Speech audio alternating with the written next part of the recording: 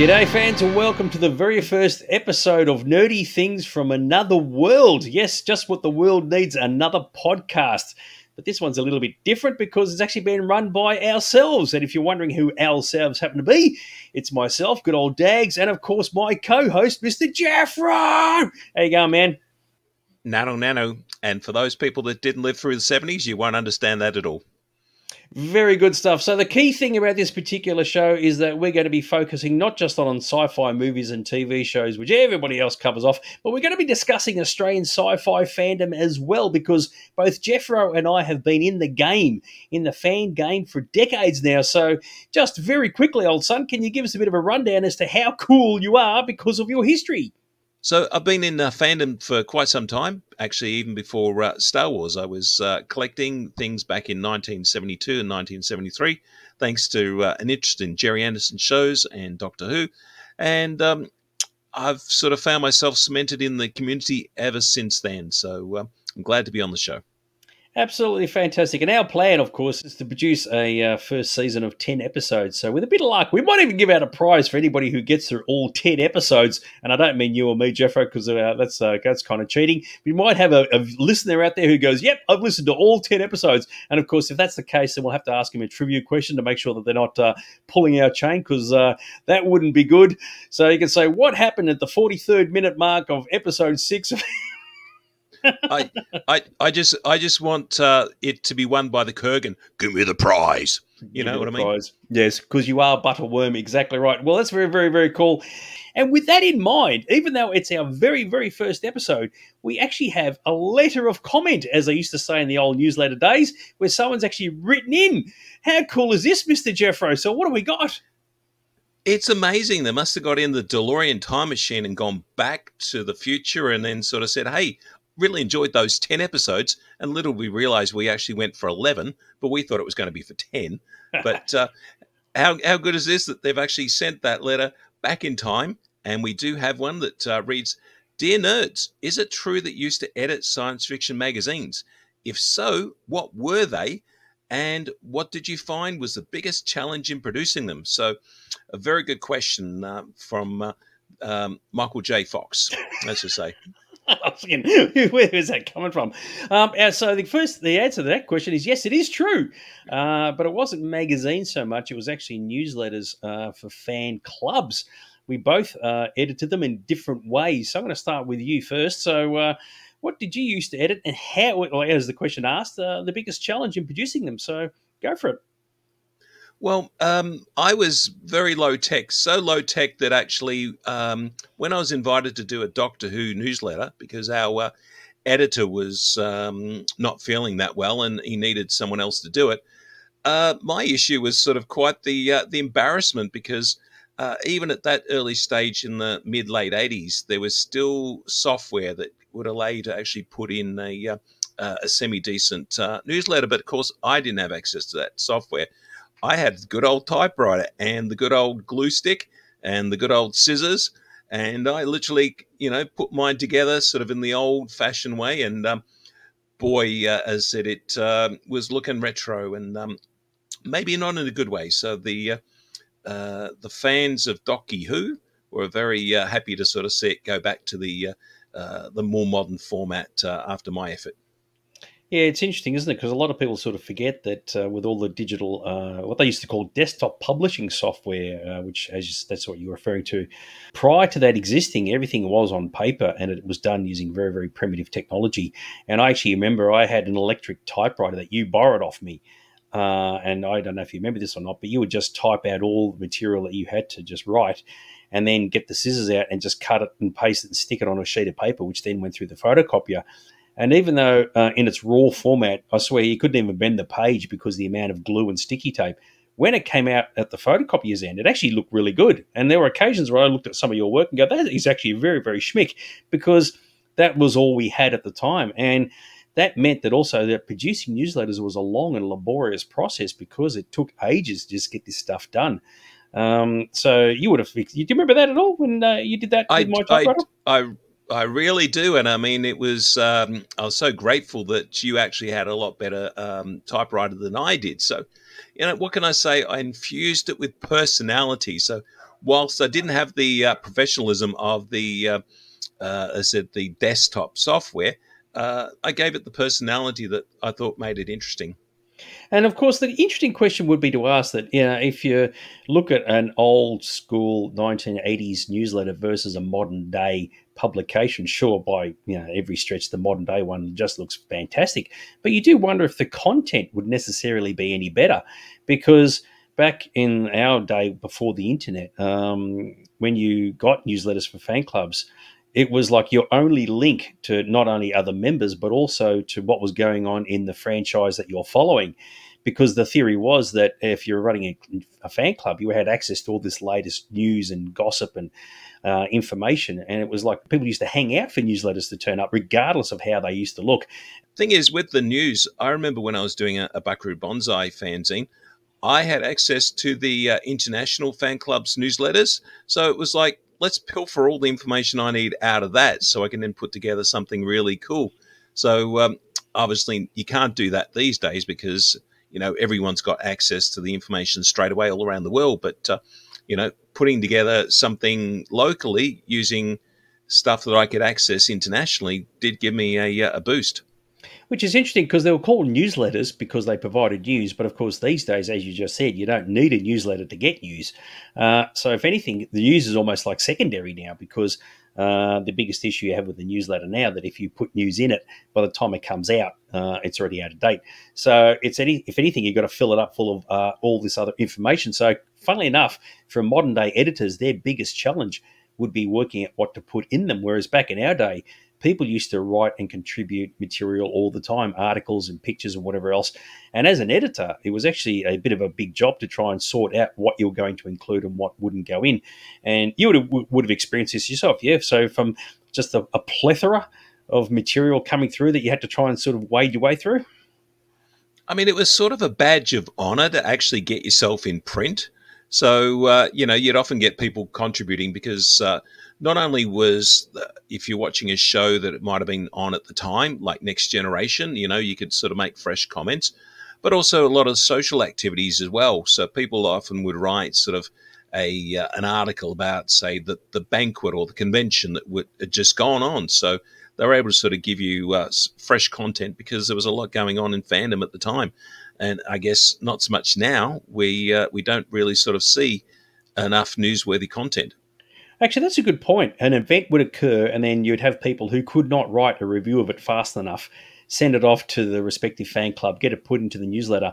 And for people who didn't go to the event, it was the next best thing of saying, well, I wasn't there. What happened? And if you had 4 or 5 articles written by people who said, oh, yes, I was at this gig, this is what it was like, you almost got a picture of it in your mind. And of course, you're right, that doesn't happen at all now. So I guess from the biggest challenge in producing newsletters, the content part wasn't the hard part. That was actually probably the easy bit. You probably had too much information sometimes. If anything, it was the physical creation of them, as we said earlier. So, you had to use typewriters and sticky tape things together.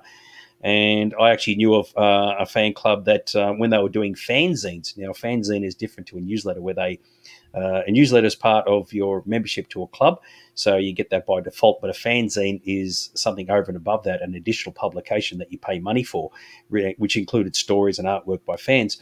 And this particular fanzine, they had a typewriter devoted to it, and of course, every story that came in, the editor would have to retype word for word every single story just to keep the fonts looking the same the whole way through. That's just beyond madness when you sit and think about it. But the end result, it was actually really, really cool. So it is interesting to sort of see what the biggest issue was. And of course, there was also another thing that came with newsletters back in the day too, which you may have sort of forgotten about, and certainly doesn't occur here anymore, is the collation days. So I was actually just thinking of that, the extra long stapler, and you'd lay out all the different pages and you'd go around a table in a circle and take one off each stack until you finally had the whole thing put together. Yep, that's right. So what would happen is you'd get your stuff done by the printers. Hopefully you actually had a proper printer and not someone's work using a photocopier. You get all the pages individually. Usually they were all A4. And you'd lay them out all around a table, and you just organise a collation day, and all these people would turn up and just systematically, hour after hour, just walk around, as you said, have to collect all the pages. Somebody would staple them. Someone would then have to fold them up and sticky tape them together, put the label on them.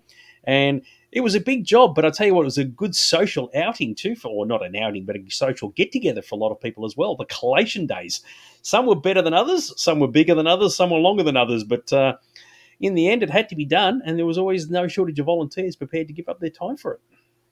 And some fold better than others, and I definitely know I was not in that category. So, there was some issues that were not quite sort of straight when I folded them. So, I tended to sort of just do the collating and let the experts do the folding and stapling.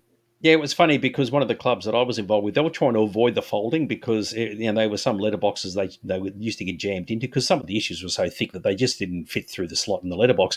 So they come up with the idea of trying to use plastic bags. So they put the newsletter in a plastic bag so it wouldn't get folded at all, with the old do not bend on the outside effectively.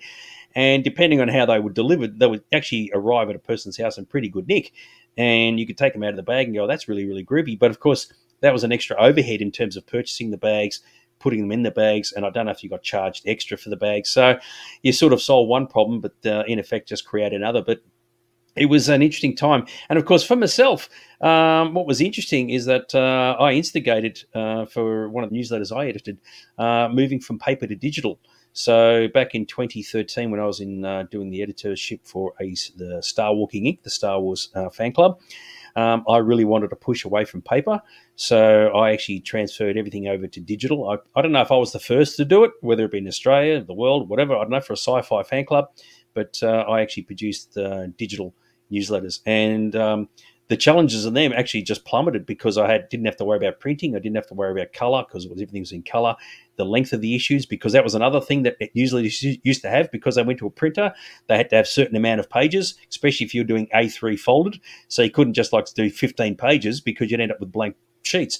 So that was a thing that I instigated and pushed for. And ironically, the challenge that I had is, as we discussed earlier, no content, because news wasn't worth putting out because everybody was doing news. And as we discussed, people weren't writing articles anymore and contributing reviews of events. So I pretty much had to write the thing myself, which I didn't mind, but I thought it really wasn't as ideal as I would have preferred. And that was the downside to being the editor at that time. So you win in one area and you sort of lose in another.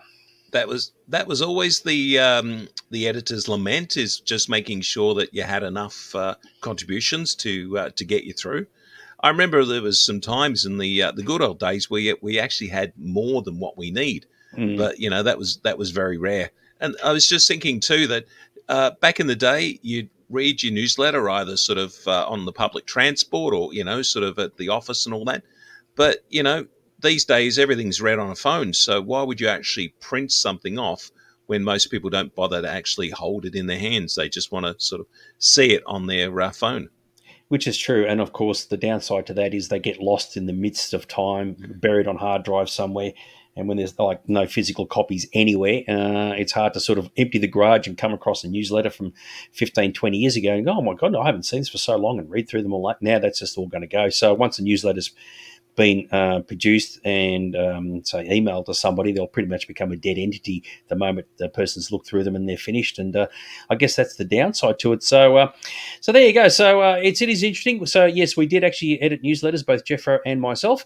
And the challenges that we face are completely different to the challenges that newsletter editors have today.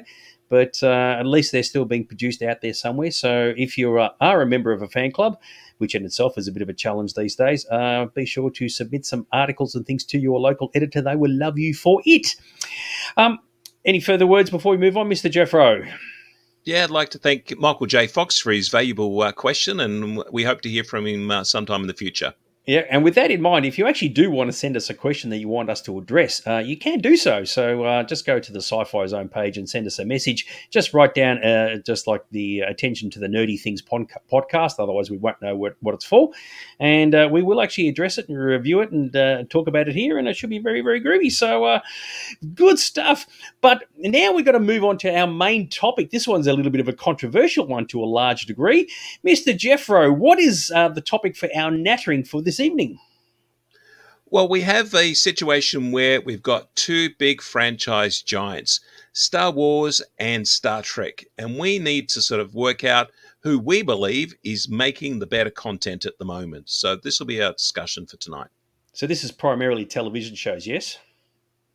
Oh, yes, because we've got all the content that Disney's pumping out. And we also have, of course, Paramount doing their share of Star Trek television shows.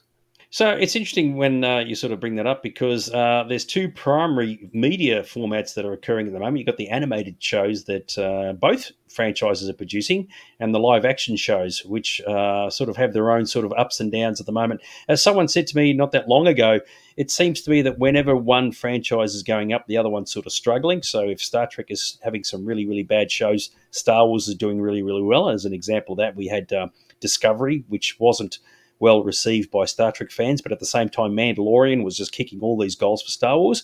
And then you wind the clock around, and all of a sudden now, the Book of Boba Fett wasn't a very well received series for Star Wars fans. But then you've got Strange New Worlds, which has come out and is kicking a lot of goals. So it's checks and balances for both sides. So it is an interesting one. I think it's a question of as to what time of the year you're looking at this, but there are good and bad examples on both camps. To start with, animated and live action, what sort of floats your boat on both counts?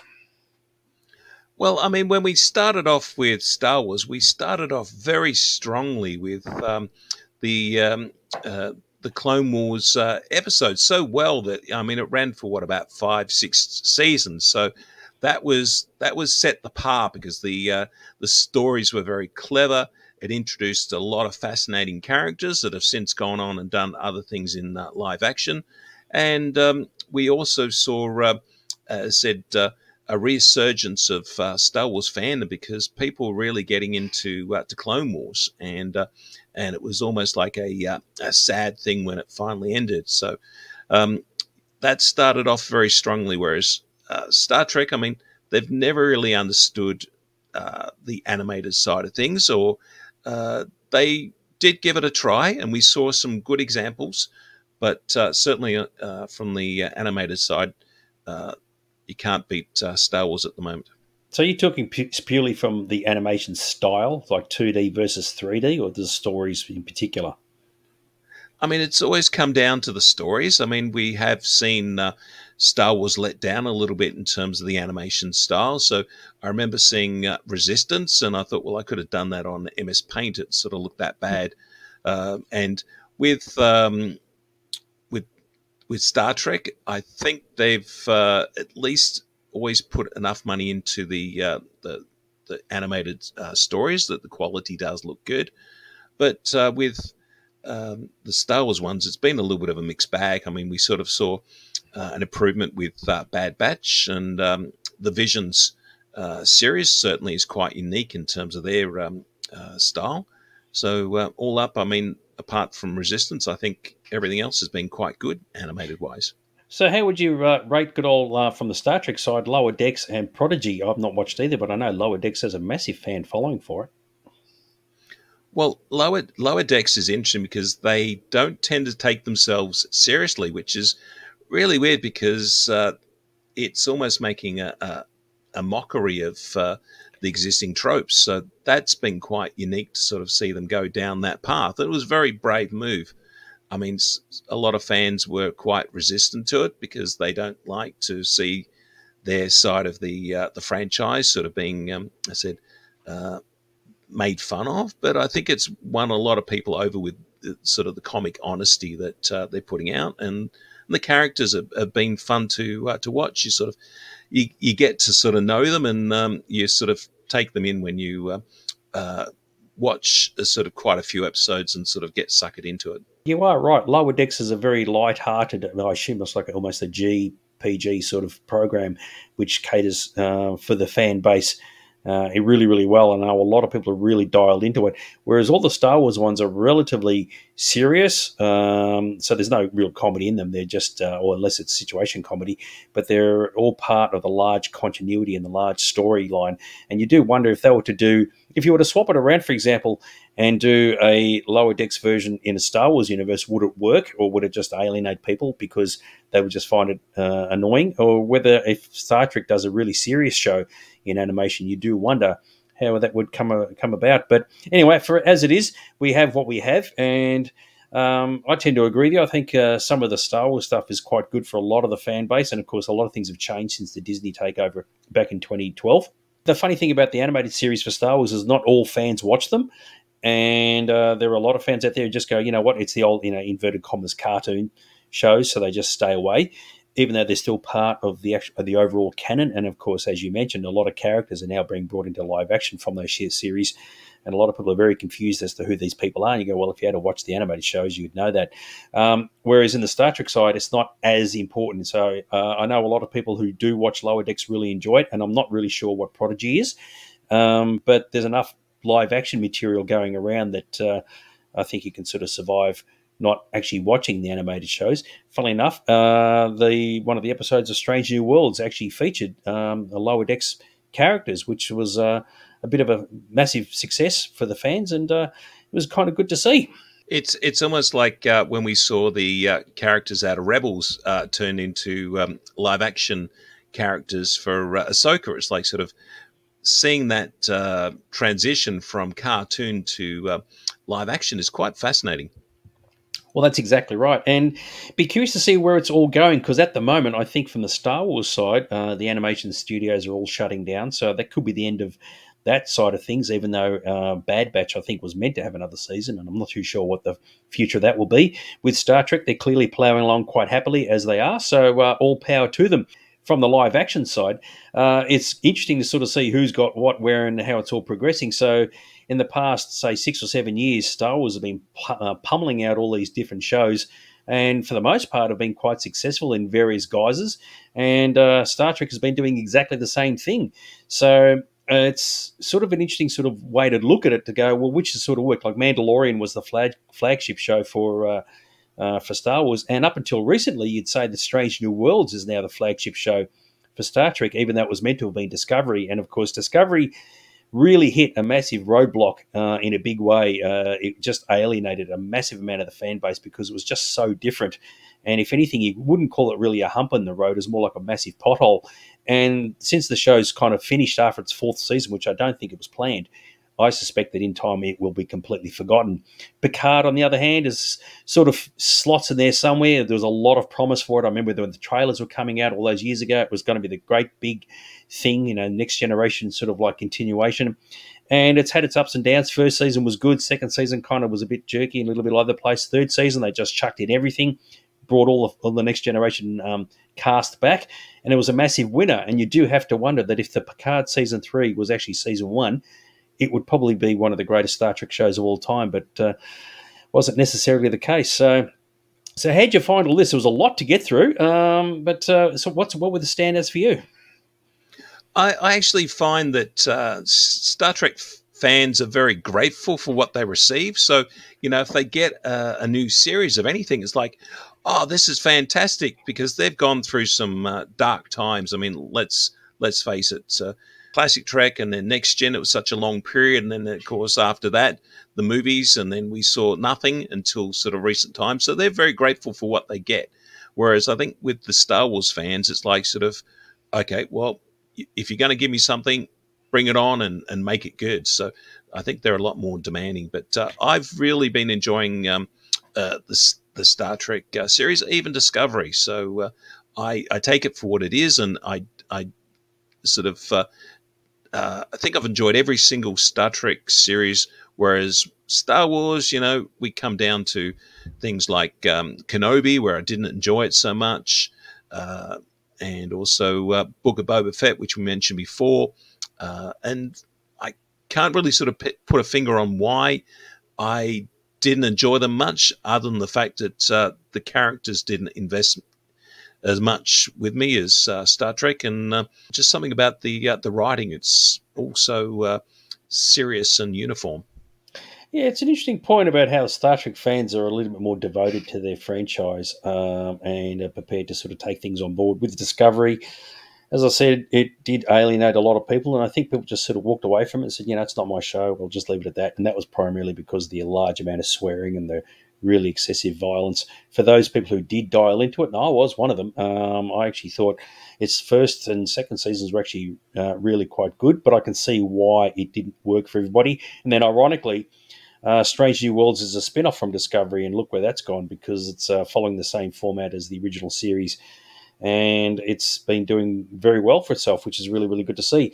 And you are correct. Star Wars fans tend to be unbelievably critical of the shows that are being produced for them, and it's kind of sad to hear that, but it's completely true. And I do think a lot of that really does have to stem back to the anti-Disney sentiment that's been going around since 2012. And with the sequel trilogy not sort of working for everybody and whatever else, and some fans are taking it a bit too seriously, a bit too much to heart. And in the end, it comes down to that old adage: if there's a show on and you don't like it, just don't watch it, just move on. It's just a TV show, dude. You just got to just chill with it. It's not the end of the earth. And unbelievable. The interesting thing is, a Star Wars fan can write a bad review about a television show even before it's aired. That's like they've already got their mindset. Sometimes it's like sort of, this is not going to work, so I'm going to trash it before it even gets officially on. Which is kind of funny because you and I have been in the fan thing for such a long period of time that back in the day, it really was the cultural divide between the communities. So you had Star Wars on one side and Star Trek on the other, and never the twain shall meet, because there was a period, especially back in the 1990s, Star Trek was just like the greatest franchise on the planet. Then, of course, the new Star Wars movies come into play, and everybody was sort of like, you go, the Star Trek fans on the left-hand side of the room, the Star Wars fans on the right. These days, it's actually common to see them all mixed up. So you'll have people who watch both sets of shows. And of course, the funny thing is, Star Trek is heading towards, 60 years, and Star Wars is heading towards 50 years, and they're still producing new material. And at the very least, that needs to be applauded, rather than sitting there just banging the shit out of this stuff going, oh my God, I can't handle this, I can't handle that. It's like, oh, geez, guys, take a chill pill. But it's good to see. And so I guess you can ask the question as to which of the two franchises is producing the best TV shows, and I guess because they've both had hits and misses, there's not one that just stands out as being like they've got the whole the formula down pat.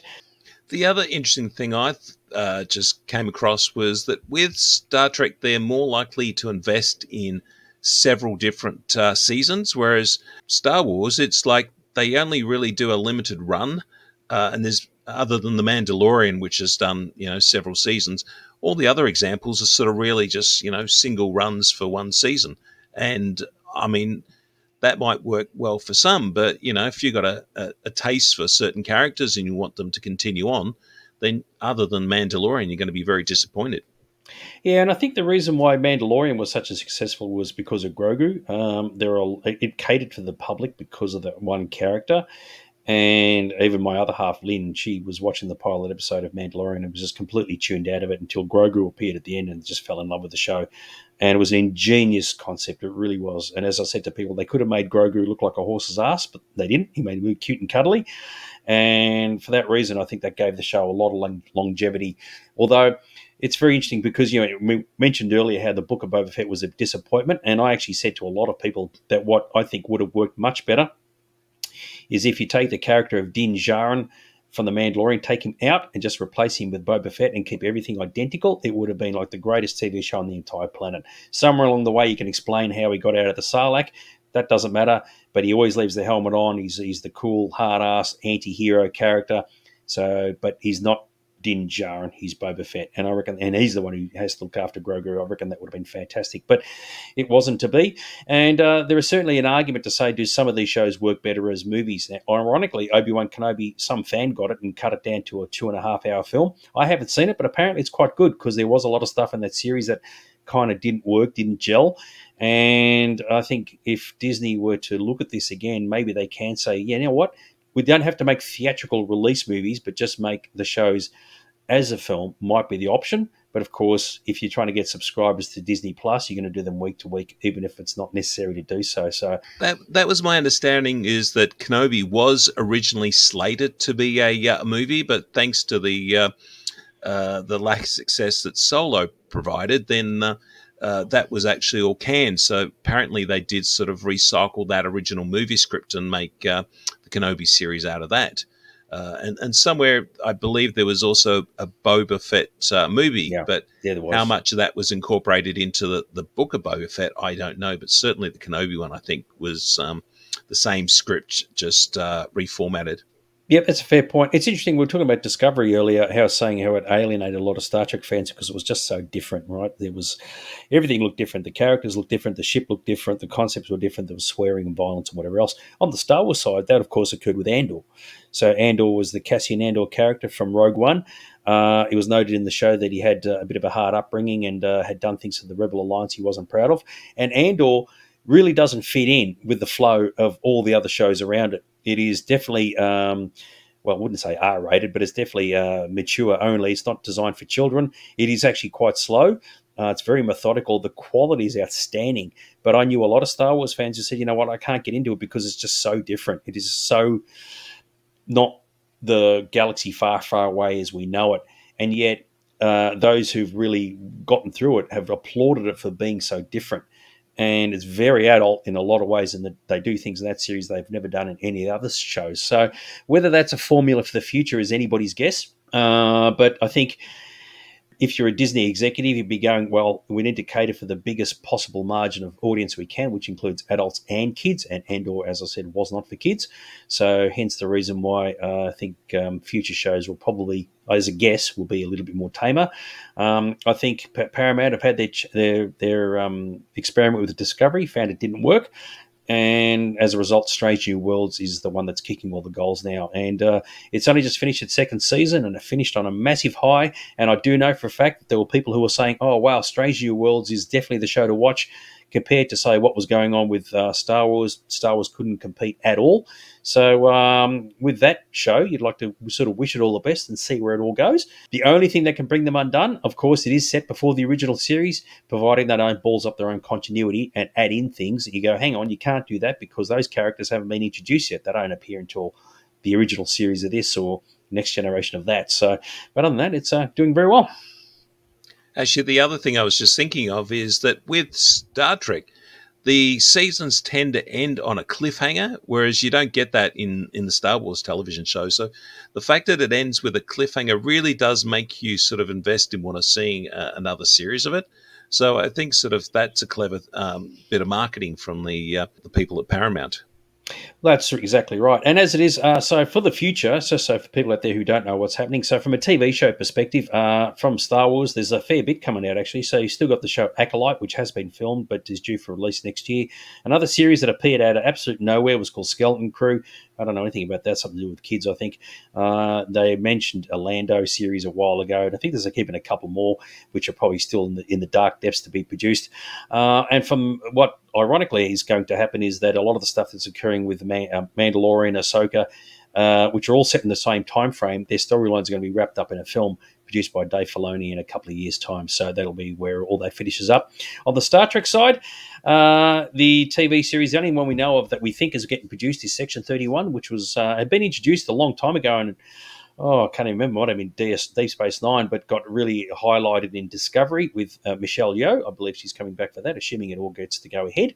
And I don't know of any Star Trek movies in the foreseeable future. But the good news is both franchises are still playing on with new material. So, as I say, the classics, watch this space. The one I want to see is the Adventures of Baby Yoda. So basically, go back to the Baby Yoda name, because I mean that was what people loved and bought the merchandise on, is that Baby Yoda name. So as soon as it became Grogu, I mean the interest died down. I mean you have to sort of admit that. Here's a known fact for people out there who didn't know this: when they first created the puppet, Bob Iger, who was the president of Disney, we're talking about the biggest cheese of cheeses, he was calling it Baby Yoda. And he actually got told off by Lucasfilm in an email saying, don't do that, because actually it's a misrepresentation of the character. It's either the asset, the child, the puppet, the prop. You can call it anything you want, but don't call it Baby Yoda, because that's actually making people think it is actually Yoda reborn or a child of Yoda. And of course it wasn't. It just happens to be the same species. So even the president of Disney got his ass kicked over that one. But I do agree, calling him Grogu was a shit name. That was bloody awful. And it's funny, they mentioned in the show, Pelimoto actually says, that's a terrible name. And I was like, yes, we've been saying that since it's been first mentioned. And I can tell you, even though they said don't use the name, I bet they copyright it so no one else could use it. Yeah, that's a good point. And of course, the name has definitely stuck over this period of time. So the cool thing is, there's a lot of stuff coming out for both franchises. If you're like Jeffro and myself, you just watch everything. Yeah, some things you'll enjoy more than others. But the good thing is, it's all out there. They're going places. and it is really, really good to see. And no doubt once the writers and actor strikes are all over, they'll be pumping stuff out left, right, and centre, which is absolutely fantastic.